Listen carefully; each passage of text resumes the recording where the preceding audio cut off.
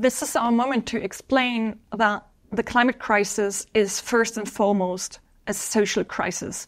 It's caused by the super rich and the rich who have extremely high consumption, more than 50 times as much than the average of the population.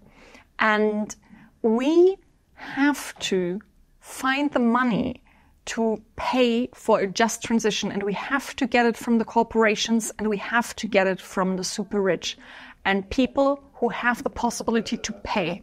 It's our moment to also fight for tax justice, because we are in an ecological crisis.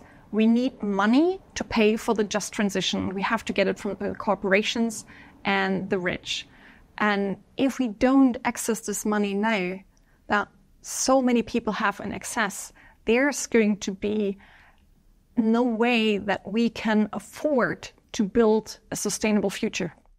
It is also our moment now to think about what a left alternative to the current agricultural system looks like. First of all, we have to get the investors out.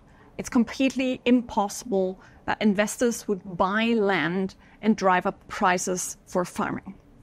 And then we have to reform the common agricultural policy in a way that farmers can actually live from the produce of their food and get fair prices for what they're producing, but that the subsidies from the system are used for nature conservation, for social activities like trainees and things like that.